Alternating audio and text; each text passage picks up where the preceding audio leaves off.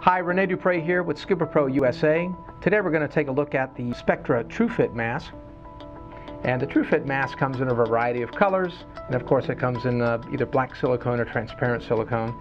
You'll notice that it's a two-lens mask, and also it has a bit of a metallic look, which is kind of nice. We've introduced what we call a soft pleat. It's pleated here at the skirt for added comfort. You'll note as well that this has a double skirt on the inside. This provides more contact surface area for a better fit.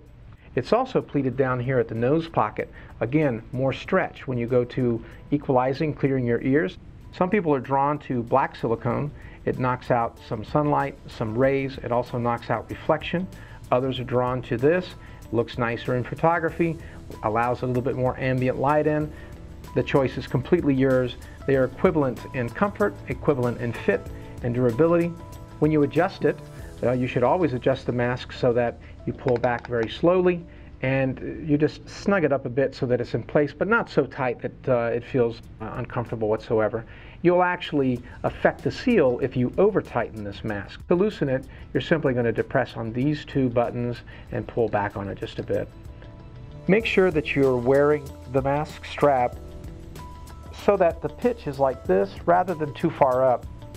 If I bring this mask strap up this way, I'm going to increase the pressure at my nose. You're going to get that funny feeling that we sometimes feel. If you have any discomfort there, you're just going to loosen things up and change that pitch. Visit your favorite SCUBAPRO retailer to get an idea of the true fit of the Trufit mask. Thank you for your time.